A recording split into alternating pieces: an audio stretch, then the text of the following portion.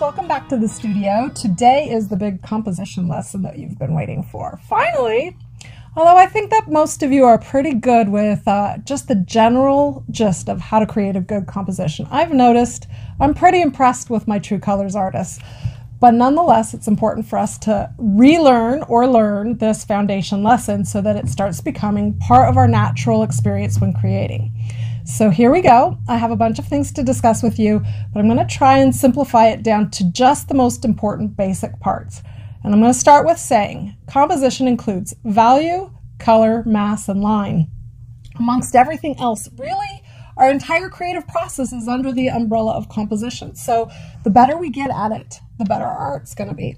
And how do we get good at composition? It's not something that we memorize. It's something that we do. And I know that I try to shake this into your head over and over again. We must make our art to know how to make our art.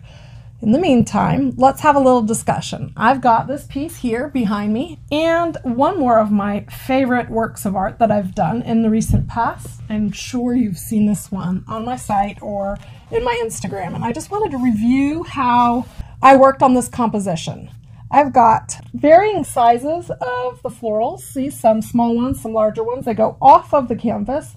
They layer on top of each other. I've got a breathing space as well. And the values, we've got dark and light values. And overall, I find this one of my more pleasing compositions. I think it's one of my favorite pieces I've ever done. And it's pretty special to me, so you won't find it offered for sale, but I do, use this as inspiration a lot in the work that I do now. I wanted to show you a piece, one of my florals that I didn't think was so successful, and that would be this one.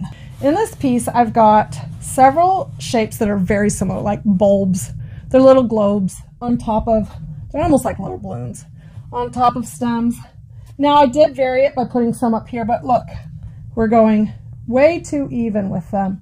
And also if I was to change this into black and white, you will find that the value structure on this one is pretty dull. So though, while this isn't a horrible composition, I can see that there's room for improvement on this one.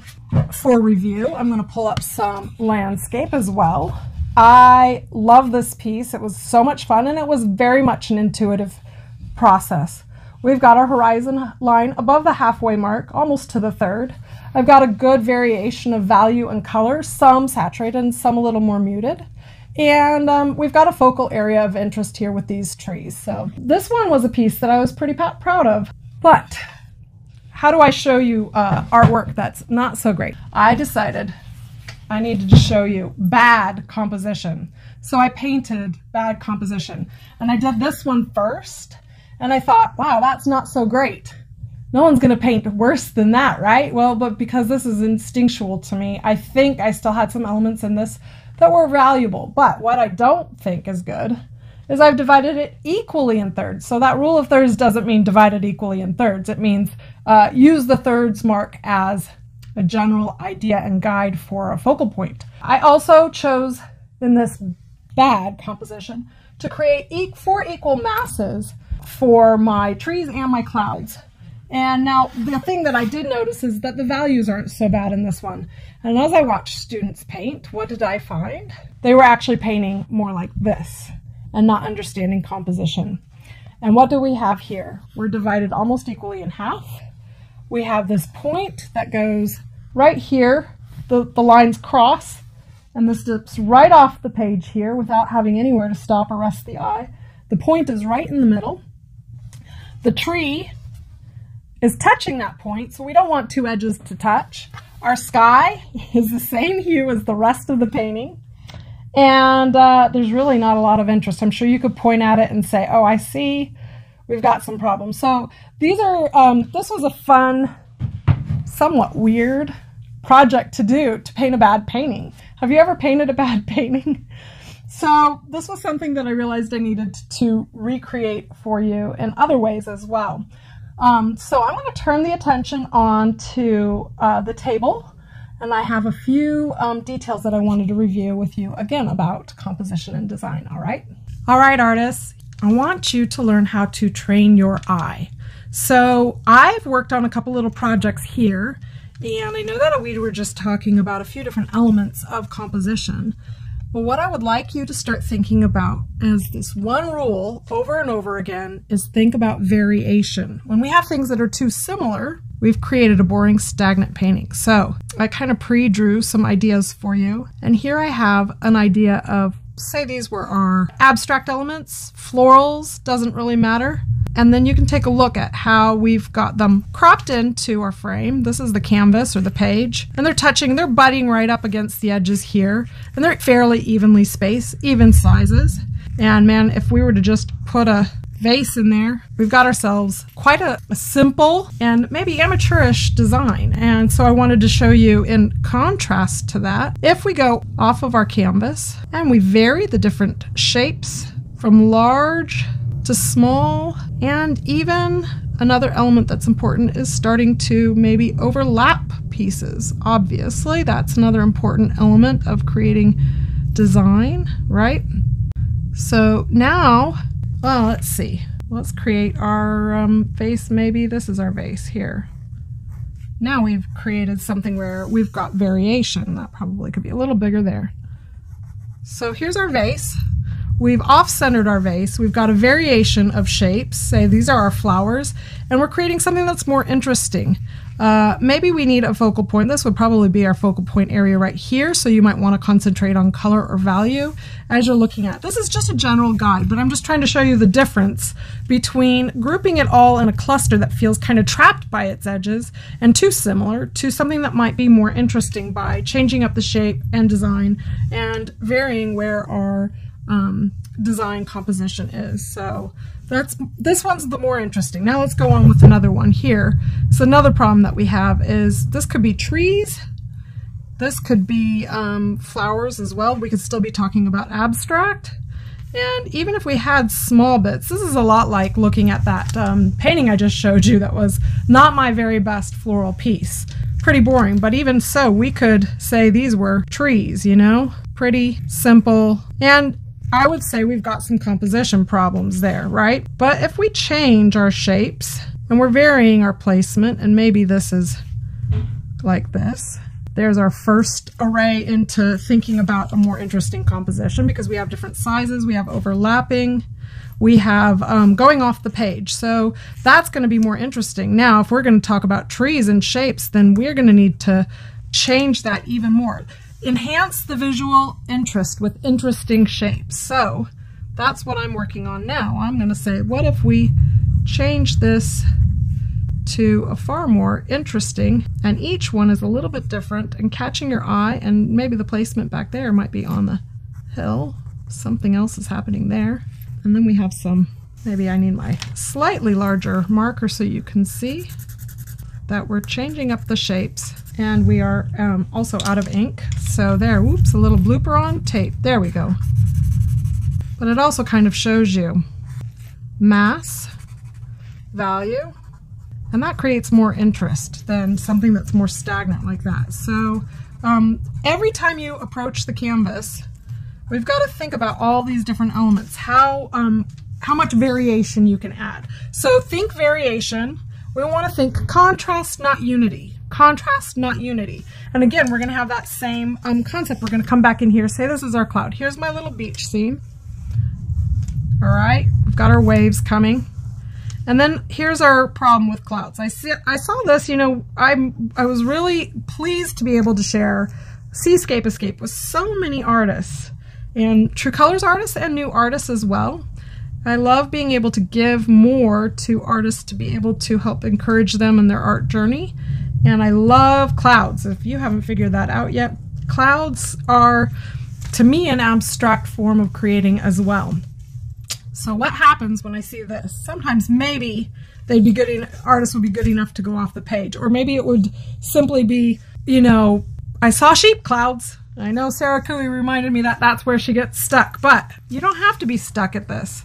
Instead of equally shaped masses that are kissing each other, look at this. This is what I saw quite often. They're kissing each other where these edges touch instead of overlapping. Why not rethink about these masses and allow for different shapes to happen while you're creating? And the thing that's important is shape isn't just this line around something. Shape is also our value, our masses. So we might have something that's dark in one area and light in another. And we've got to start thinking about all of those different areas as parts of the whole picture. So maybe this cloud here, we can give it a little more. And I just saw that this line, these lines in here were dark and defined, while these were all very light, rather than choosing to make all different elements of, so maybe this is our light area and we've got some dark, and we've got to create some space for blending, right? Those look like folders instead of clouds, but I'm doing this on a mini scale and trying my best to give you an idea of maybe what something with more interest might mean to you, instead of just these blobs of solid masses. So when we're creating, that's another thing. It doesn't really matter if you're creating a landscape or floral, or even if what you're trying to do is abstract, because everything we do, here's a very interesting concept I want you to think about. Every painting you do is abstract. Yep. It's something my father always said to me as I was learning to be an artist. How can you say, you know, when I painted a landscape or I painted florals, how can you say that this is abstract? But we have taken the real world, the 3D world, and we've flattened it. So everything that we do, we can come down and simplify it into value and masses instead of subject. So here's another problem we run into. I find this interesting. We run our eye right off the page. Here's my mountain. And now I've created some problems here because my composition, this diagonal line is going right off the page. And we've got even peaks here too with a divide right down the middle. And I see this problem in composition quite often as well. So even if I was to have brought a dip down here, we still have a problem with it touching too close to the edge of our canvas or our painting. And that's a big challenge too, because we don't want anything to either A, lead our eye out of the page too quickly, or B, like say this was our tree. Also, here's another problem I see. We've placed our tree right here, touching to the edge. Or maybe you have a portrait and the person's face is looking right out that page. That tension isn't a very comfortable tension when you're creating artwork, and it creates a pretty uncomfortable painting. It's not a very pleasing painting. So remember, we're going to go back to the idea that we need variation and contrast. So another thing, so here we go. Let me see if I can't just pull that together in something more pleasing here. Oh yeah, that's my pen. Toss that one. All right. That was my pen that's out of ink. So maybe this is why we bring some variation in lines. We don't make them even, and we create different lines that kind of bring our eye back into the painting. 1, 2, 1, 2, right? We talk about this all the time, our rule of thirds. And I want to just remind you that instead of calling it a rule of thirds, we're going to just call it a concept. And that's because even though these are great ideas for focal points, every rule is meant to be broken. So here we go. This is my concept painting for right now. We're above the 1/3, and maybe we have other lines of interest. Maybe we have some trees along this line. Now we've given this spot here my focal attention, right? And then we can allow for some area of softness in the rest of the composition. So this is just a basic introduction to some ideas of composition to think about when we're working on landscape. But how about abstract? Because like I just said, all work is abstract. And we also need to be focusing on not just our lines and our shapes and masses, but our color as well. So color and value, as we've been talking about, man, we're true colors. What's more important than color? But color can be used effectively or it can be used against you. And so here are a couple of examples I worked on previous to sitting down with you today.